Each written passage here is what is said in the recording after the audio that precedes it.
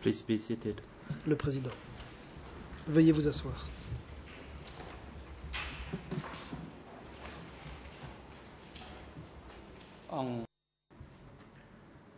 The court is now back in Reprise session. de l'audience. For this afternoon session, as scheduled Cet in après-midi, our timetable, comme prévu au we will hear calendrier, the nous testimony entendrons of la an expert, déposition that is TCE 12. de l'expert TCE 12. Court officer, could you invite Huissier the expert d'audience, into the courtroom? Veuillez faire entrer dans le prétoire cet I notice expert. the defense counsel with a copy on his La feet. You parole may est proceed. donnée à la défense. Thank you, La Mr. défense. President. Good afternoon, Your Honors. Merci. Bon Just après-midi. for the record and some guidance from the bench, Pour we mémoire, requested the senior trial officer yesterday Hier, by email par whether courriel, it would be nous avons possible demandé to à la have juriste hors more classe time for our cross-examination si nous allocated. pourrions disposer of de course, plus de temps pour notre contre-interrogatoire. The amount of time depend on Le temps the answers nécessaire of the expert, dépendra des to questions réponses of the civil parties and qui the- seront and the posées prosecution. par la partie civile et par However, l'accusation. we feel, taking into consideration Toutefois, especially what this expert has Compte tenu testified in case one, that de ce qu'a indiqué l'expert dans sa quite déposition sweeping du statements dossier might come from this, 001, particular on expert. peut So, the s'attendre allocated à ce time as of que now, des which is, affirmations sans nuance 20 minutes or half hour, soient something like émises that, par might cet be, expert-ci. insufficient. Le temps So, de parole qui nous est octroyé actuellement ne if I may suffira suggest, peut-être pas. Let's see how things go Voyons with the comment expert, se but I déroule would like to cette have noted that déposition. we did file yesterday for Mais an je extension rappelle of our qu'hier, allotted time nous of avons cross-examination. demandé une prolongation.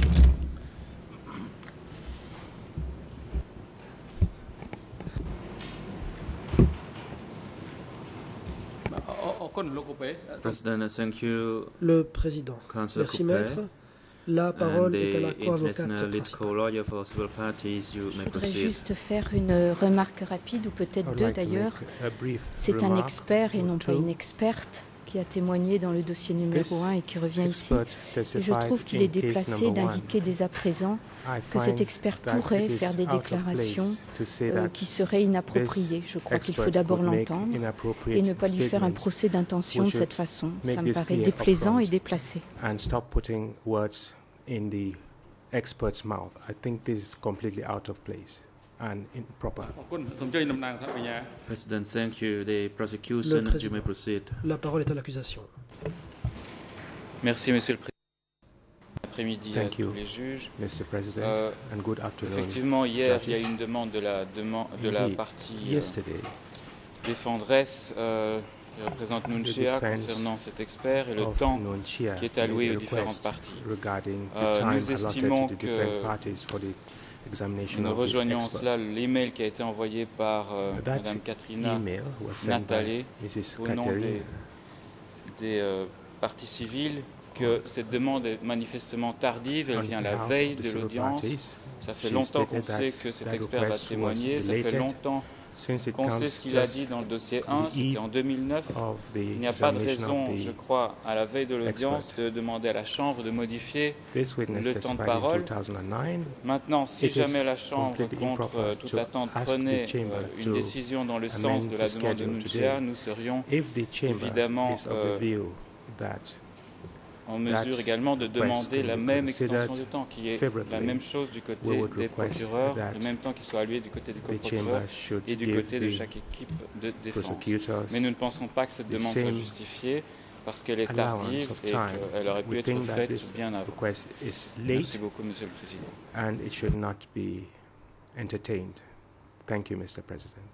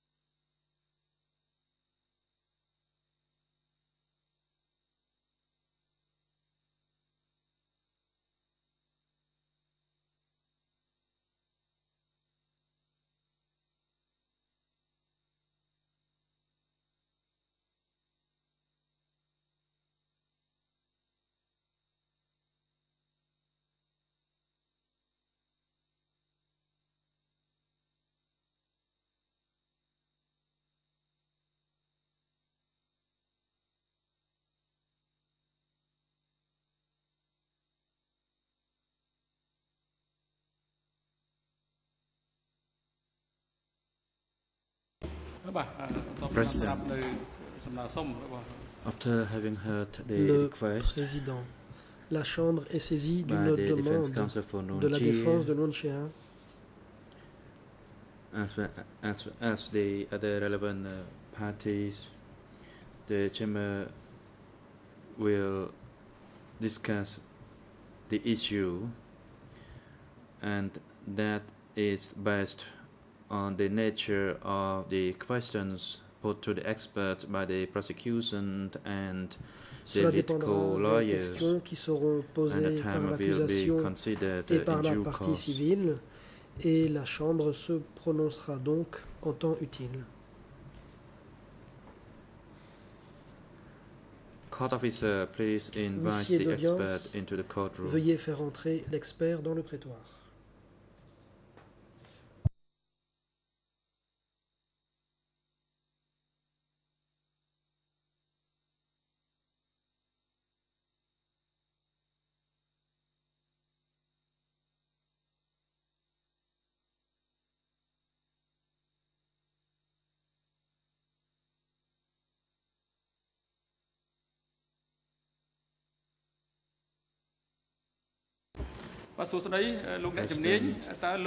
Good afternoon, Mr. Expert. Le président. Is Bon your après-midi, name monsieur Chim l'expert. Sothira?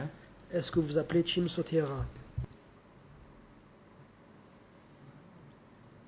Answer, Mr. President, Your Honors. Réponse. Yes, my name is Chim Monsieur le Sothira. Président, Mesdames, Messieurs les juges, oui, je m'appelle Chim Sothira. Thank you, Mr. Chim Le Sothira. Président. And Merci, how Monsieur old Chim are you? Sothira. Quel âge avez-vous? Answer, I am Réponse. 45 years old. 45 ans. Question. Where is Question. your current address Où and résidez-vous? occupation? Et quelle est votre profession? Answer, currently Réponse. I live at number 2, J'habite au numéro Oknya 2 Street, Phnom Penh Thmai, de la rue Sansok Oknya, District, and Phnom Penh Thmai. I work as a medical expert Je suis and also expert, executive director of TPO. médecin et je suis directeur exécutif de TPO. Thank you. Le président. Merci. As reported by the greffier this morning, to D'après your best les knowledge, you are indications not données par le connected greffe by ce matin, blood votre or by connaissance, law vous n'avez aucun lien de through any parenté, of the civil que ce soit parties in par this alliance ou par le case, sang, nor through ni any of avec the l'une two des parties accused, civiles, ni avec l'un ou l'autre des namely accusés. Nunchi and Nuon Chea et Kyusapon. Kyusapon. Is this Est-ce correct? exact? Answer, yes, it is. Réponse, oui. Thank you. Also, Président. as reported by the greffier, you already Comme threw indiqué par an le greffe oath également, before your vous appearance. avez Is this prêté correct? serment, c'est exact. Answer, yes, it is. Réponse, oui.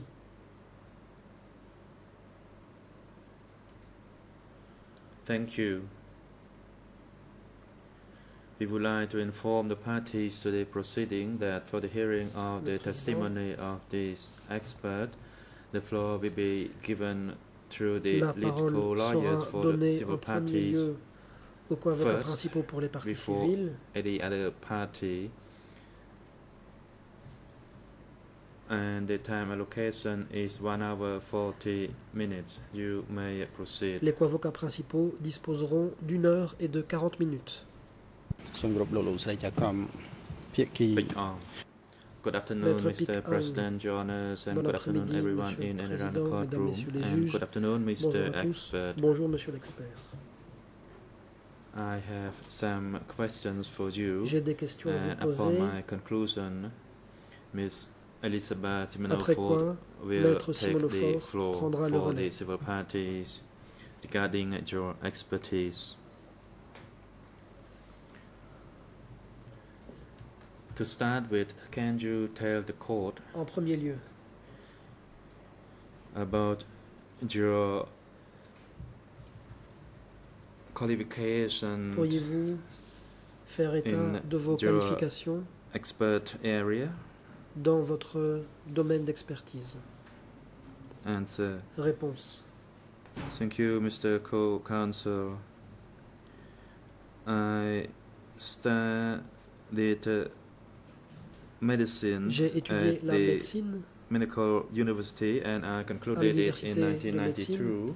And in 1994, I continued my expertise in the field of psychology at the Oslo University in Norway. À l'université d'Oslo en Norvège. And I concluded my study in 1998. En 1998. Later on, from Ensuite, 1999 to 2000, I continued my master's degree at the University of New South Wales in Australia. And I obtained my master's degree in 2000. Currently, I am undertaking my PhD degree in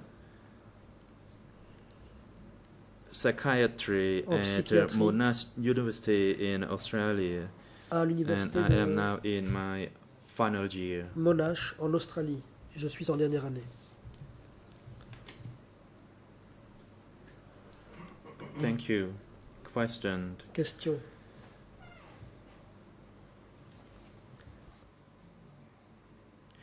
I'd like to briefly ask you about the history of your employment. Can you tell the chamber, in particular, your employment in dealing with the victims of the Khmer Rouge regime? So first, your general employment, and secondly, your employment in dealing with the Khmer Rouge victims. Et ensuite, veuillez passer à votre accompagnement des victimes. Réponse. In the psychological area, I've been working for almost 19 years. Cela fait près de 19 ans que j'exerce. One of Je suis the donc 10 experts in Cambodia after the Khmer Rouge regime. Pour ce qui est du régime I started working with the victims of the Khmer Rouge regime directly, and in particular, tout de suite après, the victims of S21 la fin de mes études, et en particulier 2005 depuis 2006 up to the present et 2006 avec les familles des victimes de S21. Besides the victims of S21, en plus des victimes de S21, have you worked with other victims in the psychological area, that is, in relation to the victims of the Khmer Rouge regime? Du régime Khmer Rouge, en leur fournissant un accompagnement psychologique. Answer. My organization has been working with the victims of the Khmer Rouge regime, avec les victimes du régime Khmer we Rouge. worked with several of them. They were the victims of torture, Ces gens of ont été sexual victimes rape, de torture, and de viol. myself and my TPO also provide treatment to other victims of patients who were victims and who were tortured or who were traumatized due to the result of the regime. Torturés et traumatisés sous ce régime. Question.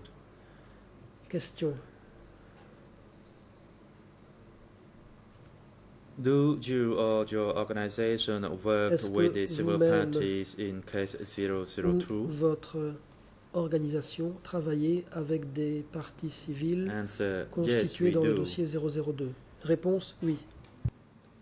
We worked with civil parties in both case 001 and avec des 002. parties civiles dans le dossier 002, comme nous l'avons fait dans le dossier 001. In relation to the general victims of the Khmer Rouge regime, des victimes du régime Khmer Rouge en général, can you tell us the result of your work with them? Qu'en est-il du fruit de votre travail avec ces personnes? Quel a été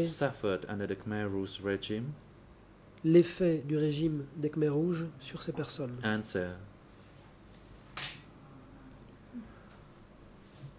I can say that the majority of the victims that we have worked with, or that we provide the psychological expertise through, des cas, were traumatized. Ces victimes que nous avons suivies ont été traumatisées. From the outer appearance and without close consultation with them, it seems that they are normal. À première vue, ces gens ont l'air normaux. Upon deeper consultation with them, quand on se met à parler researching and consulting with them about their backgrounds, their living conditions under the Khmer Rouge regimes and their relatives, we learned that et sur leur they famille, were seriously on découvre que traumatized ces under the personnes ont été regime. gravement traumatisées. And due to their difficult living condition, it seems from the outside that they were not traumatized, as they can continue ces gens n'ont pas l'air traumatisés working and earning their living. Peuvent continuer à gagner leur vie as I said, et à the travailler. majority of them were Mais comme je l'ai dit, traumatized. la plupart de ces gens ont en réalité subi un traumatisme. Question. Can you tell the court the symptoms indicating that they were traumatized? Quels sont les symptômes qui trahissent ce traumatisme? Answer. Réponse. Of course, we have our methods for Nous possédons bien sûr certaines méthodes a person is traumatized. Pour déterminer dans quelle mesure une personne a pu être traumatisée. In our area, we have a measure to Nous avons par test exemple and to un système indicate the level of permettant trauma. de mesurer la gravité d'un traumatisme. Namely, that a person has nightmares, and Par the exemple, si quelqu'un mental a des reaction cauchemars, can be a kind of PTSD, les gens peuvent présenter des symptômes or de the syndrome depression, de stress or post-traumatique, anxiety, de dépression, or the paranoia. d'anxiété ou de paranoïa. And that resulted from severe torture Ce and qui peut sufferings être la cause inflicted des upon tortures them. And que ces the personnes ont subies et constant des symptom souffrances qu'elles was ont the vécues. vivid imagination of what Il y happened. a un symptôme qui est And when there is any symptom which celui is there is du an retour event which de is certaines similar images. to those events, that would Et quand trigger la personne their traverse feeling. un épisode And sometimes similaire à they ce qu'elle would a have a vécu, nightmare cela about being ravive chased, about ces being images. Par exemple, killed, des gens or about peuvent the relatives that were killed, or that they avoir des cauchemars lived dans lesquels through ils the sont tués difficult ou des membres de period, leur famille sont or tués that they ou traversent themselves de grandes were épreuves. tortured in different forms. And some of them Et ce in parce that que ces gens dream ont pu être torturés. were being put in a Dans cage. leur And cauchemar, that certaines is the personnes se voient enfermées dans une indication cage. of trauma. Ceci est le signe d'un traumatisme. And that could in fact reflect what they suffered under the Khmer Et Rouge cela peut regime. correspondre aux souffrances vécues sous le Khmer Rouge. You indicate Question. the 4 symptoms, the Vous avez mentionné PTSD, 4 symptômes de syndrome trauma, de stress and the other 2 symptoms. post-traumatique. And I am not an expert, so I cannot Je ne suis recall the pas exact expert. terms used. Can you indicate to us the details of each of the 4 symptoms Mais that pourriez-vous you préciser stated? exactement en quoi consistent les 4 symptômes cités?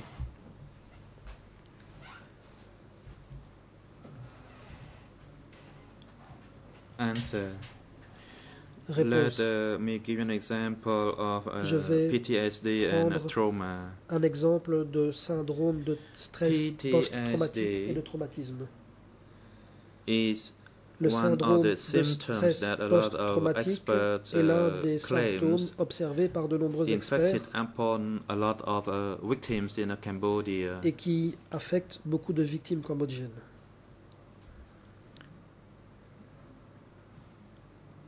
Usually, in regards to PTSD, the victim En général, would en recall cas the de events that syndrome de happened stress to them, post-traumatique, les victimes and se souviennent it seems that the event is taking place vividly in front of their eyes, either during the daytime or at night time through a nightmare. Pendant la journée, soit pendant la nuit, lorsque ces personnes ont des cauchemars. And the second important symptom of PTSD is the avoidance. De syndrome de stress post-traumatique. That is, they do not want to talk about what happened or go through the location where they were mistreated, or to talk about any events that would trigger the events that happened to them in the past. And the third main symptom, which is related to their bodies or physical appearance. Usually during the nightmare, they would find it difficult to breathe. Par exemple, des difficultés de respiration pendant les cauchemars, des tremblements or the body would tremble just upon a small sound or noise, and that they cannot sleep, and they have a strain in their muscles. All these symptoms indicate to PTSD, and I actually conducted a research because PTSD is a symptom, and actually this is determined by the Western experts in the medical field, but for our country there are some distinctions due to our cultural differences. Let me give you an example. Our people, je vais prendre un exemple. They are kind of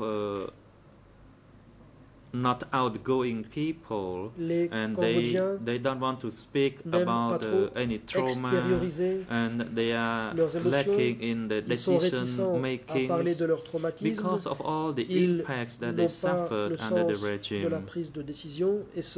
And of course, Cambodian people under the Khmer regime used to hear one of the well-used phrases that is to grow a cotton, a kapok tree, that is to remain quiet or to keep silent. So for them, they don't want to do anything or to speak about it. Ils sont réticents à parler. And for that reason, they lack of the personal communication with other people. Ils ont du mal à communiquer avec autrui. In addition to the symptoms determined in the PTSD by the Western experts. Du syndrome de stress post-traumatique recensé par les experts occidentaux. Notice the anxiety in them, the hopelessness due to the great loss under the Khmer Rouge regime. For example, the loss of their houses after they were evacuated from the city or from the village, and the loss of the relatives upon returning to the village and they were not there. Après leur retour au village, quand on a vu que leur famille n'était plus là. So sometimes they would consider of committing suicide because of all these factors. Question. Can you elaborate a little bit further on the symptoms of paranoia? Préciser quels sont les symptômes de la paranoïa? Answer. This is the least kind of the symptoms that we found. Some of the victims, and due to being tortured upon the allegation they were spies, for example, and as it was compounded the way they torture they received in the detention center, they were scared, and they always have suspicions that they were being monitored or followed. Et ont l'impression d'être surveillés en permanence, is monitoring or is tracking him or her down. Un espion qui cherche à les démasquer. Question.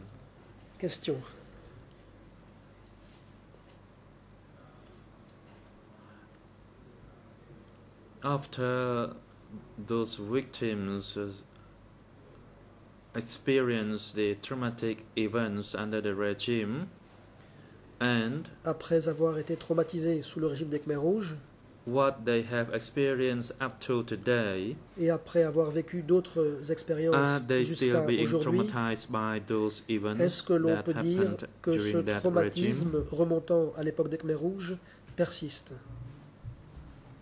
Réponse. Je ne suis pas sûr d'avoir saisi votre question. Pourriez-vous la préciser? Question. You stated that the victims of the Khmer Rouge regime were traumatized. Que les victimes des Khmers rouges ont subi un traumatisme.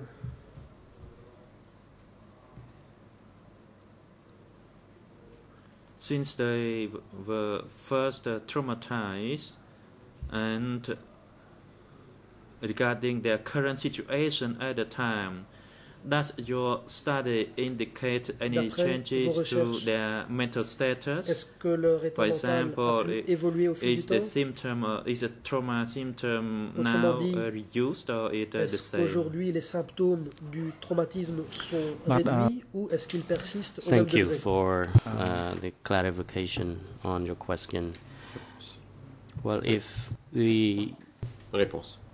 They have not received any treatment or they have not been counseled, then this symptom remains with them. It would not reduce. Les symptômes perdurent. Generally, these people in the course of everyday activity, they operate like an average person. But if there is any event that triggers the previous traumatic experience they have gone through, then they would be in a situation which we can recognize. But if they receive treatment, then they tend to get better. But the treatment takes rather long time, and I believe that they need not only the psychological counseling but also the legal support as well as the livelihood restoration and other programs as well in order to reintegrate them into the mainstream living condition. Question. I would like to look at the situation or condition of the civil party in case 002. Normally, the civil party and victims have expressed their traumatic experience. And do you observe that those who are in case 002 have the same traumatic experience as those you had worked with before? Symptômes, le même état que les gens avec lesquels vous avez travaillé dans le passé. Mr. Expert, please hold on. Mr. Koppe, you may proceed. Thank you, Mr. President. I object to this question. Maître Koppe, je m'oppose à cette question, Monsieur le Président.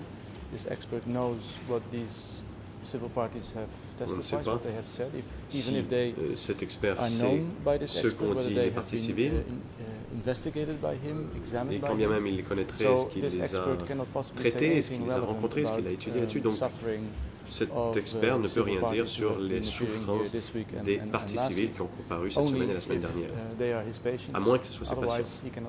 Sinon, il ne peut rien dire de pertinent là-dessus.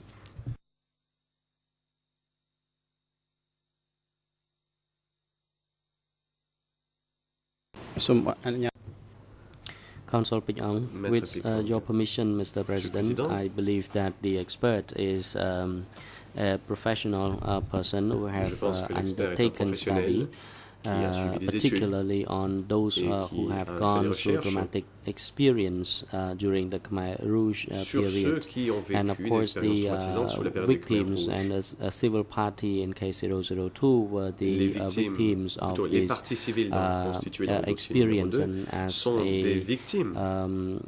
a professional in the field with expertise, I believe that he has provided counseling not only to his client in general but also the civil parties in case 002.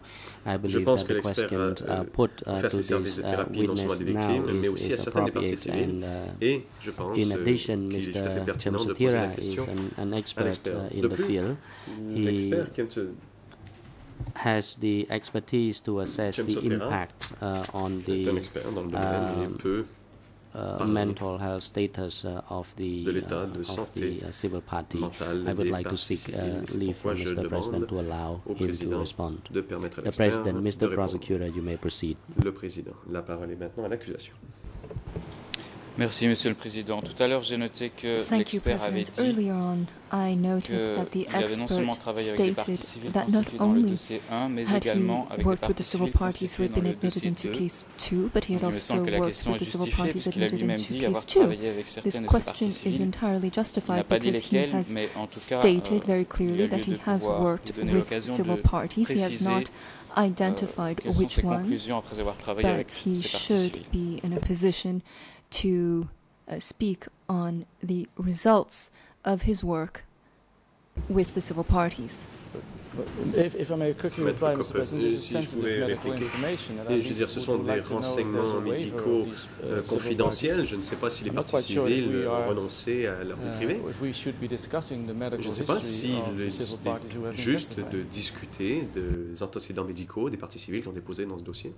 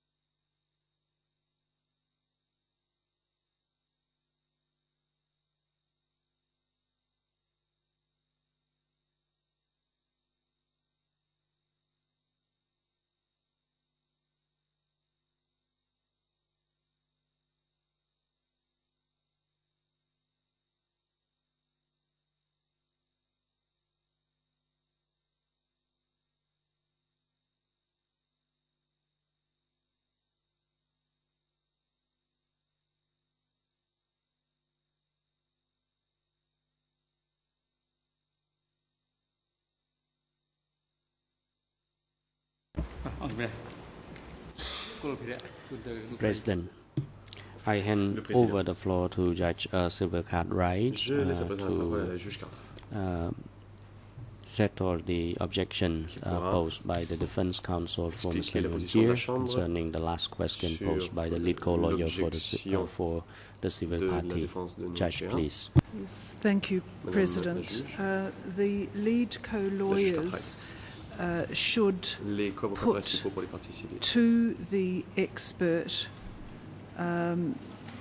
some of the experiences of trauma that the civil parties have described in the courtroom and ask his expert opinion on them. This means that the objection is upheld because the expert, you have not established whether the expert knows what specific trauma or symptoms of trauma that the civil parties have described in court. And he certainly cannot refer to his own knowledge at a therapeutic level of any individual civil party. So you will have to describe and ask him if in his expert opinion this is a symptom of the trauma that he has been describing or not. Now, you don't need to go exhaustively through what the civil parties have done, but just a few examples might be of assistance. Have I made that clear enough for you? Est-ce que c'est assez clair?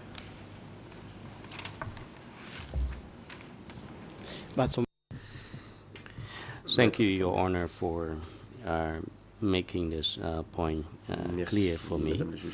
As a matter of fact, my colleague, Madame Simoneau-Fort, will dwell on this issue in a specific manner. That's why I raise this point now as in a broad term. But with your instruction, I would like to move to a more specific En effet, pour me conformer aux instructions, je vais maintenant passer à un sujet un peu plus pointu. Mr. Expert,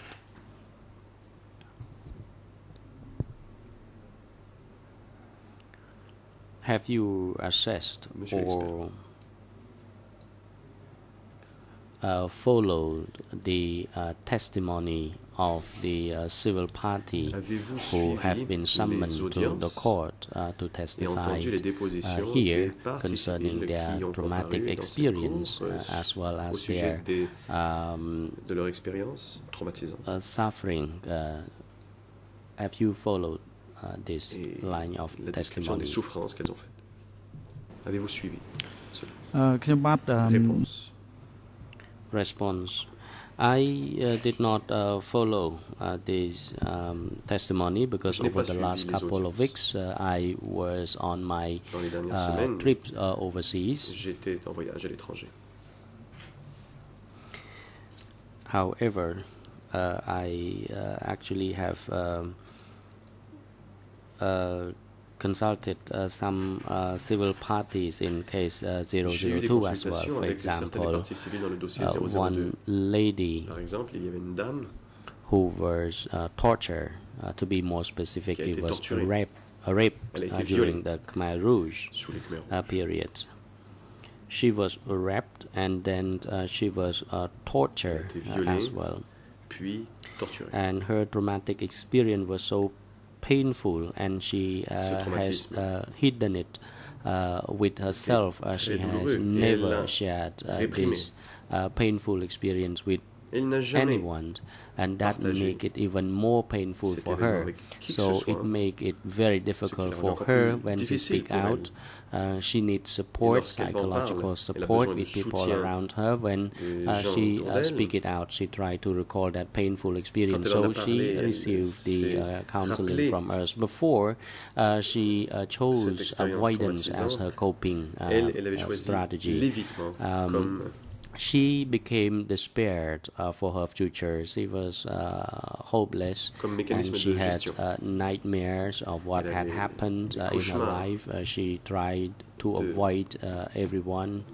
She lived in fear, and whenever she encountered something or any event similar to what she had encountered, she was terrified. For example, people wearing in black, people talking loud, for instance. Counsel, thank you, Mr. Expert, but I will dwell on each and individual case of the civil party later on. But for now, I can bring up the experience of two civil party. One is Mr. Chen Rumdul, and the other was the experience of Madame Seng Sivota. Both of them were the victims during the regime. They were both evacuated out of Phnom Penh, and along the way they encountered a lot of barbaric activities along the road. She was forced to leave Phnom Penh.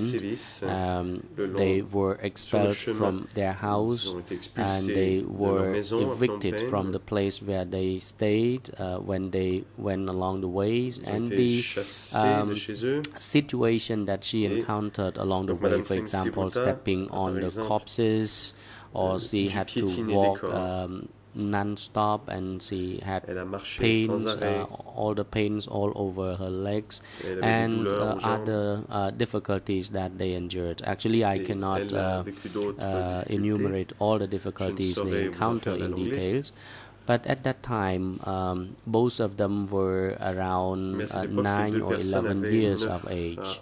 I would like to ask for your expert opinion concerning the impacts on them at this age. What would be the impacts on these children, and whether or not these impacts were far-reaching for them in their later life?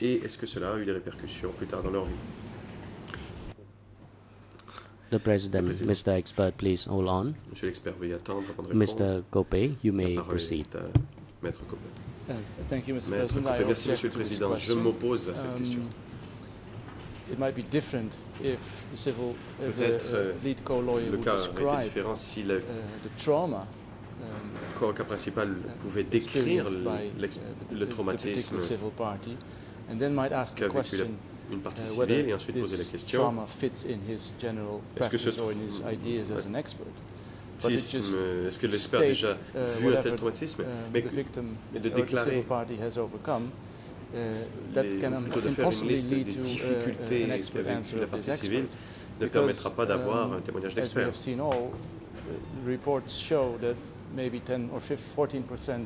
Les rapports ont montré que 10 à 14% des personnes souffrant de troubles de stress post-traumatique présentent des symptômes, et les autres ne présentent pas ces symptômes. I think the lead co-lawyer should describe the trauma and then ask. Je pense que l'on devrait demander à l'avocat de décrire le traumatisme et de demander si cela respecte les modèles, cadre avec les modèles, mais pas simplement dire voici ce que telle partie civile a enduré. Maître Pekong. Counsel Pekong. Hearing what Mr. Koppe has just said, it is something that I am doing now. J'entends ce que dit Maître Koppe, c'est the objection and the grounds for objection by the defense team for Mr. Nguyen Chea founded and most appropriate. Therefore, the expert is instructed not to respond to the last question posed by the lead co-lawyer for the civil party. And counsel, please try to rephrase your question for the expert. We wish to remind you that this expert was not in the public gallery, or he was not following the testimony as well as the statement of suffering of the previous civil parties that the chamber has summoned them to testify before the chamber in the last few weeks or this week. So you should take this factor into consideration, otherwise you may run the risk of losing the times that you should have saved to ask the expert. Du temps qui vous a été donné pour poser des questions. Alex. Council Pinyong. Maître Picong. Based on your study on the d'après vos recherches, symptoms of the victims, I would like you to enlighten the court about the psychological impacts on the children. De l'impact ou des incidences psychologiques chez les enfants. Response. Thank you. In the evacuation, particularly the evacuation from their familiar residence, of course they would be affected. Un domicile qui leur était familier a certainement eu un impact. Regardless of whether or not they are old or young. So this was a traumatic experience as well. And of course, as children, they do not have sufficient coping strategy with this traumatic experience. Because when they are very young, they had to stay far away from the place that they are familiar, then this experience was even more traumatic. Because normally when they stay in a place, they have some attachment to the place and the people over there. So when they are evacuated, they are detached from that attachment. So they lose the opportunity to interact or to socialize with others. When they are evacuated to a different place, an unknown location, they have to encounter a lot of difficulties over there. For example, they do not have proper shelter, they had to work very hard over there, and when they became sick, they did not receive proper treatment. So these are the psychological impact that children would have. And as for children, through this traumatic experience, they lose their future vision. In other words, their vision for the future may be tarnished, unlike people who are mature enough to think of what will happen to them in the future. Once again, to be more specific, children may lose the sense of growth for the future, and in the future the psychological impacts might be far-reaching. For example, children might suffer from PTSD, or they have a behavioral problem, for example, and they also have they may have the anti-social behavior. They may become aggressive, and they may become sadists, for example. At that times they are they were young, but now they are parents in the family. So if they have sustained this traumatic experience and they have psychological problems when they were young, they were put in the child unit and they were subject to tortures and hard labors or so. So when they are raising their children, probably they tend to raise their children in a more hostile manner. These may be the consequence for their children. Counsel. How about children who became orphans? They lost their parents and relatives. Do you think that their psychological status would be the same as those children you have just described? Que ces enfants dont vous venez de décrire la situation. Response. Generally, the traumatic experience is quite similar from one person to another, but for children who lost their parents, it's even more severe because upon the return of when the Khmer Rouge regime was over, they did not have anyone to rely on. They did not have the social support. Those who receive social support during the Khmer Rouge period or after the Khmer Rouge period, normally their psychological status is better than those who did not have the family and social support. So, of course, in general, they are affected by the traumatic event, but the condition is more severe than those who have their family support. Council, I raise this issue because there is one civil party. I would like to know whether or not this particular civil party has a feeling that he feels different from others, that he was an orphan from a very young age, and he looked at everyone, they had their parents. And can you draw the, or can you enlighten the court as to what is the likely behavior of the person of this kind? Response. Of course, these people tend to regret about things in life, and they resent very easily. They feel they have resentment of everything that happens in their life, and normally these people may suffer from a psychological problem which is normally known as grief. This person is behaving like a grief-stricken person who lost his loved one. And recently, the Center Against Genocidal crimes in Berlin, they conducted study on over 700 people, and they suffer from grief. Normally they are very resentful because they have lost their parents. They are resentful because they have not received sufficient support from the societal organizations and people around them. Council, I have only two more questions before I hand over to my esteemed colleagues.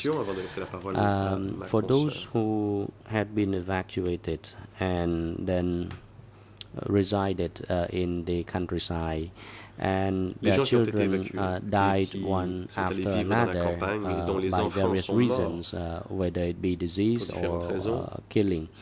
So I would like to know the psychological impact of a mother as a consequence of this traumatic event. Response. As I said earlier, concerning the loss, people who lost their loved ones may have a much more severe traumatic experience. They, in addition to losing the property and belongings they had, they also lost their loved ones. These have a very severe psychological impact because they lost their loved ones. Then this person tend to become very lonely, and he or she becomes despaired, and he or she do not want to achieve anything in life because they still have sentiment for the loved ones who was gone. So this traumatic experience remains with the victims. Council, my last question for you. For the people who was forcibly evacuated out of the city, when they arrived in the base in the countryside, they were discriminated against. Treatment against them was completely different from the base people, and they were forced to work extremely hard over there. So I would like to know the psychological impacts to the victims of this kind. Quel est l'impact psychologique sur les victimes d'une telle expérience? Réponse. As far as the psychological impact is concerned, during the Khmer Rouge period, virtually everyone was affected by this. At that time, there was a segregation between new people and old people. This was a circumstance that the new people were living in fear because they had a feeling that they were classified as new people and they were the target of surveillance. They were prone to attack, they were prone to allegation by others and implication by others as well. So they had the sense of losing their identity, and they were the people who were subject to surveillance and implication, and they were also subject to being killed as well. So they lost their identity, and losing one's identity is a very severe traumatic experience because these people were considered detached from the mainstream society, that they do not enjoy what they should have in society. Just Council, just a follow-up to this. Is this your observation, or it is your guesstimation of that concerning these impacts? Votre conclusion.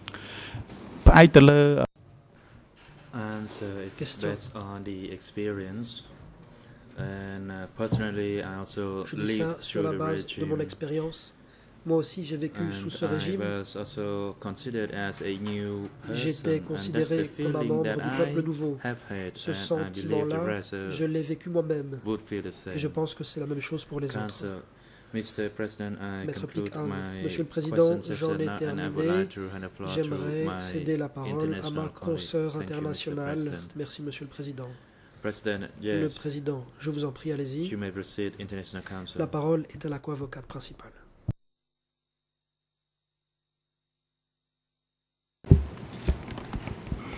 Oui, merci, Monsieur le Président. Thank you, Mr. Bonjour, Monsieur l'expert. Good afternoon. Je vais vous poser quelques questions. Je voudrais les baser sur votre pratique et votre expérience professionnelle avec des victimes, pas seulement avec des partis civils, mais avec les victimes des Khmer Rouges que vous avez pu rencontrer en tant que patient.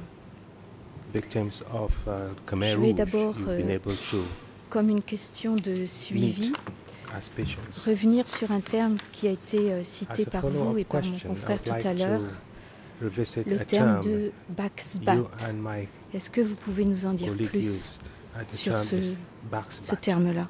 Can you tell us a bit more about that term?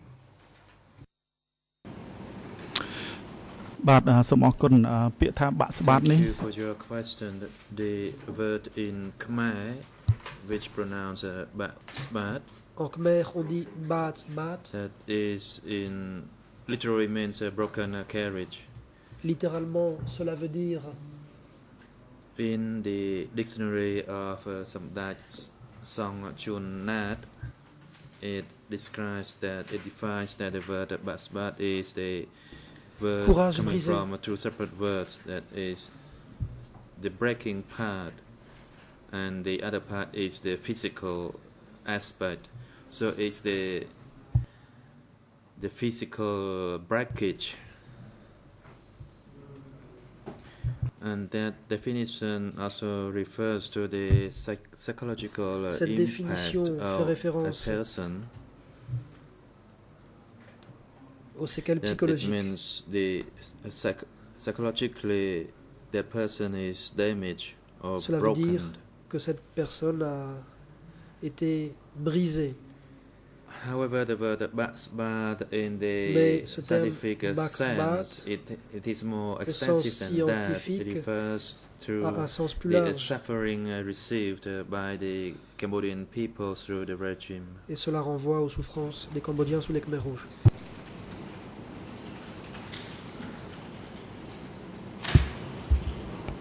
Je vous remercie. Vous avez répondu à ma question suivante puisque vous liez ce syndrome à des victimes du régime des Khmer Rouges. Et c'était ce que je voulais vous demander. Je vais rentrer un peu plus dans des détails. Et toujours dans les questions de suivi, vous avez dit tout à l'heure que certaines victimes ne souhaitaient pas parler des événements qu'elles avaient subis sous le régime des Khmer Rouges.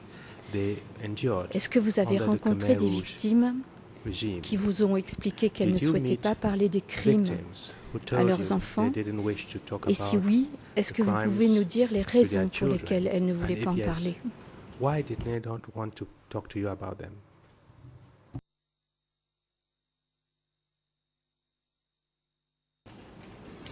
Thank you for your question. More often than not, victims, the trauma victims who possess one of the symptoms, that is the avoidance, that they don't want to talk about what happened in the past or what they endured. Because by recalling the event, they would feel the pain. So by being avoidance, the person will be in a better status. For that reason, they decline to touch upon the issue. I'd like to also to add that Cambodian people, that is the majority of them, seems to fall into this avoidance symptom more than the other people in the world, that is the post-war traumatic experience. So my general observation is that the Cambodian people avoid talking about the Khmer Rouge regime, even within the family circle. And as for the victims, if I do not ask them, they would not tell me about that. They find it difficult to tell me. And even if when I asked the person would take some time to recollect himself or herself before he or she would tell me about the experience. Pour pouvoir évoquer cette expérience. Oui, je vous remercie, mais de façon un peu plus approfondie, est-ce que certaines victimes ont exprimé le souhait de ne pas en parler spécialement à leurs enfants, en vous disant pourquoi c'était impossible d'en parler à leurs enfants éventuellement? And did they tell you why it was impossible for them to talk to them about those experiences?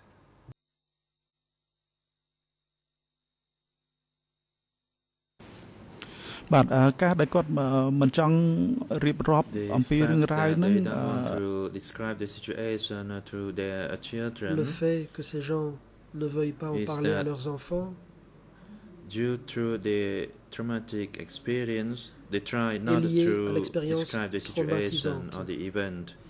And in Cambodia, it seems there is a collective voice for them and not to let them speak about it. And that happened throughout the country.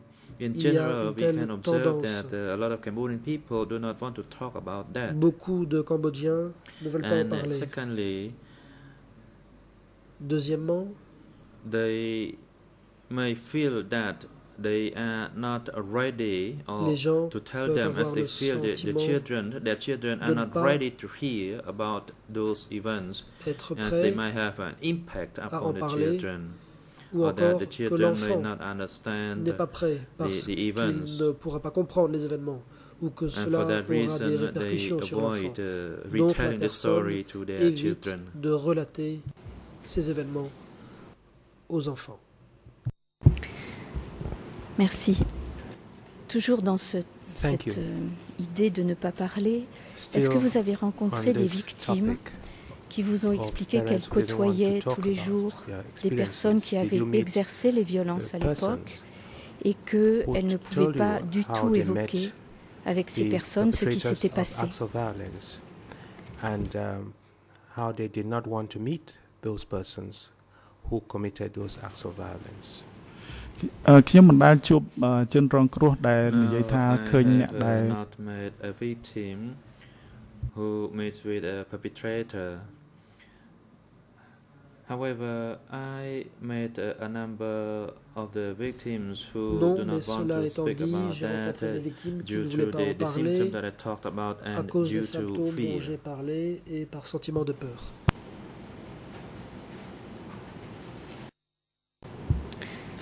Je vous remercie. Je vais en venir au sujet spécifique des enfants qui ont vécu pendant le régime des Khmers rouges. Donc nous avons entendu ici un certain nombre de personnes et puis nous avons lu quelques déclarations et constitutions de partie civile. Est-ce qu'il vous est arrivé de rencontrer des patients, des victimes du régime des Khmers rouges qui étaient enfants à l'époque et qui vous ont expliqué qu'ils avaient dû jouer un rôle de dénonciation ou bien que les Khmers rouges leur avaient demandé de dénoncer leurs parents?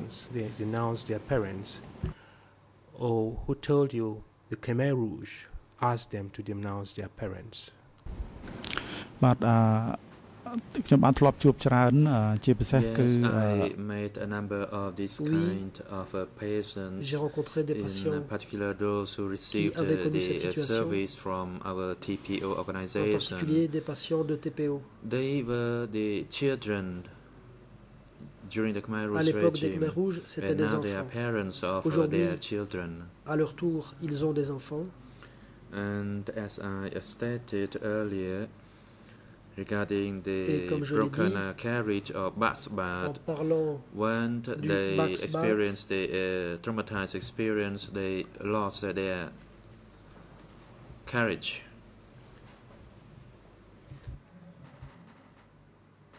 Ces gens ont perdu leur courage lors de l'expérience traumatisante. After receiving the treatment from our organization, they feel better, they relieve the fear that they have held through it, and that they became more confident, and that they gained their hope. Initially, they refused to take our service offer, but later on, they feel that it's a benefit for them, and that they could actually stand before the events or could even come to testify. Et parfois, même ces personnes sont prêtes à témoigner de ces événements devant le tribunal.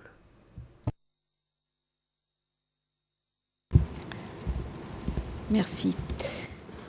Je vais essayer de parler de troubles peut-être un peu spécifiques concernant les enfants, si votre expérience professionnelle vous permet de nous dire quelque chose à ce sujet. Est-ce que vous avez rencontré des enfants de l'époque Khmer Rouge qui ont évoqué avec vous le fait que, au lieu d'être sous l'autorité de leurs parents, ils étaient sous l'autorité de l'Ankar? Et si oui, qu'est-ce qu'ils vous ont exprimé à ce sujet? And if yes, what did they tell you in that regard?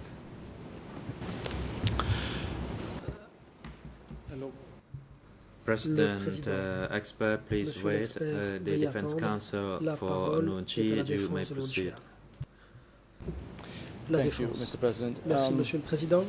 I've been listening for a while to the questions of the lead co-lawyer, and to be honest, although it's not my allotted time, so maybe I shouldn't object, but I really have no idea what the relevance of these questions are. Either the questions are directed to the expert witness in his capacity as a treating psychiatrist or psychologist, and he could say something in general about the patients that he is treating, or he is asked questions as an expert, for instance, in respect of the article that he co-wrote in the Journal of Affective Disorders. Now we have just questions about him meeting people who may be victims or not. We have no idea about representative. So I'm happy to listen to this, to the testimony, but it's completely irrelevant. Mais elles sont absolument dénuées de pertinence.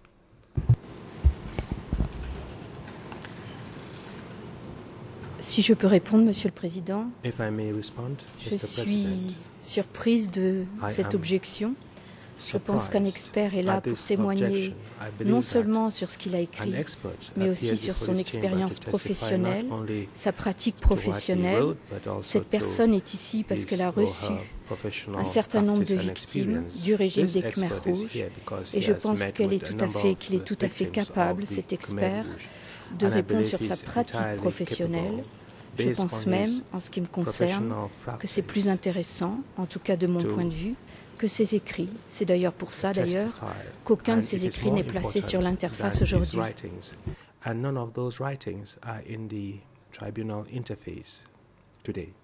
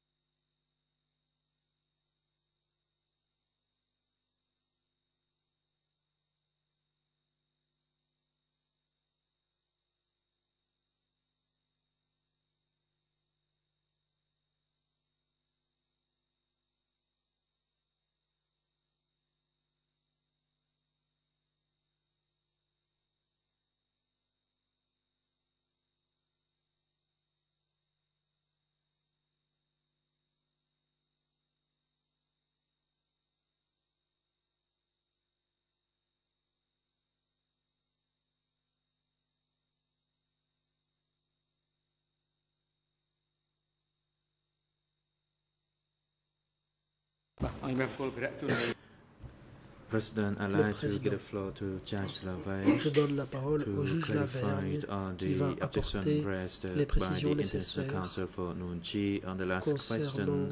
l'objection de la défense. Je vous en prie, juge Lavergne. Oui, merci Monsieur le Président. En fait, la Chambre souhaiterait porter à la connaissance de la convocate principale pour les parties civiles qu'il serait sans doute utile d'être plus précise dans les questions posées à l'expert pour pouvoir évaluer effectivement l'impact auprès des victimes. La Chambre également précise l'intention de la défense de Nunchia que bien évidemment elle aura l'opportunité au cours de son propre interrogatoire de poser des questions précises ou des questions qu'elle souhaite poser afin d'évaluer la pertinence de la déposition de l'expert cet après-midi.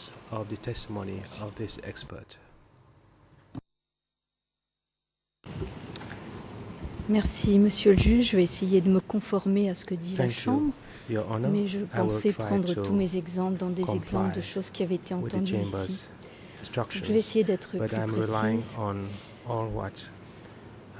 Nous avons entendu ici des personnes qui nous ont expliqué que les enfants étaient séparés de leurs parents, ce qui a été évoqué tout à l'heure, et qu'ils étaient placés sous l'autorité de l'ANCAR. Est-ce que vous pouvez nous dire si vous avez reçu des victimes qui vous ont dit cela? Et si oui, ce qu'ils vous ont dit. Did you receive any patients who are victims of the Khmer Rouge and who told you that they were separated from their parents? បាទសូមអរគុណខ្ញុំបាទសូមបញ្ជាក់ថាមាន Allow me to say that there are several patients who were under the care of ANCAR. Patients and those who were separated from their family, Ces enfants ont été séparés de leur famille. Children's units. Ils ont intégré une unité d'enfants. Ils ont été endoctrinés. On leur a inculqué une idéologie qui n'est absolument pas adaptée aux enfants. On leur a dit qu'ils n'appartenaient pas à leurs enfants, mais bien à l'ANCAR. And that for that reason they should obey et que, partant, ils devaient en permanence obéir à l'Ankar. Some of them even reported to Ankar about Certains their parents. ont même dénoncé à l'Ankar les agissements de leurs parents. And that's what we call Ankar brainwashed those children. On peut donc dire que l'Ankar a soumis ses enfants à un lavage de cerveau.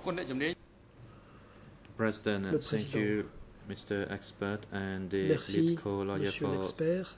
Merci à la co-avocate We will principale. take 15 minutes break and return at Nous allons 5 observer past 3. une pause de 15 minutes et Court reprendre officer, l'audience à could you 15h05. assist the Huissier expert d'audience, during the break veuillez vous occuper de l'expert pendant la and pause have him return to et le the ramener dans le courtroom prétoire pour la reprise at de l'audience 5 à past 15h05. 3.